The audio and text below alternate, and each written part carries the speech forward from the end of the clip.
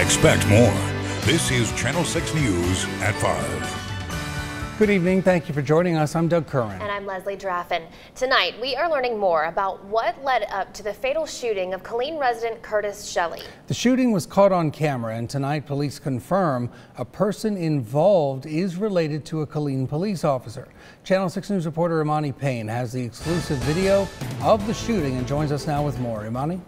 Doug and Leslie, video of the shooting captured by a witness was sent to the victim's family this morning. The person allegedly told the family what happened wasn't right and that justice should be served. However, the footage complicates the case. Before we play it, though, we do want to warn you the video is very graphic. Here's a look. You see Curtis Shelley in the white shirt arguing with his neighbor, the suspect, in the green vest. Shelley's fiance, who was there during the incident, says the two were arguing about whether or not the suspect stabbed a dog belonging to Shelley's family member. The fiance says when things escalated, the suspect got out of his truck with a gun and continued the argument. You see Shelley yelling and walking towards the suspect. You also see the suspect avoid getting back into his car when he has the chance.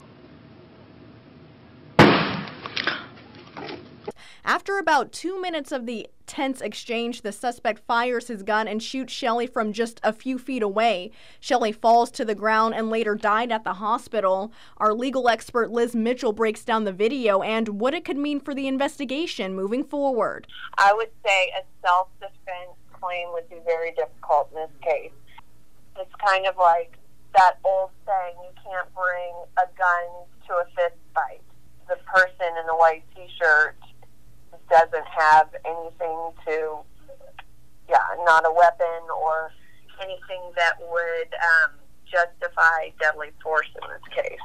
She went on to say the video should help the case move along and says the suspect's size and the fact that he didn't get into his car and drive off during the argument will play a role in the case. The family says the video was heartbreaking to watch, and they're now wondering even more so why the suspect hasn't been arrested. They also say they've been contacted by the Texas Rangers, who tell them they are looking over the case alongside KPD. The suspect in the shooting has yet to be identified. We'll have more on one of the parties' ties to KPD coming up tonight at 6. Doug and Leslie. Bonnie, thank you so much.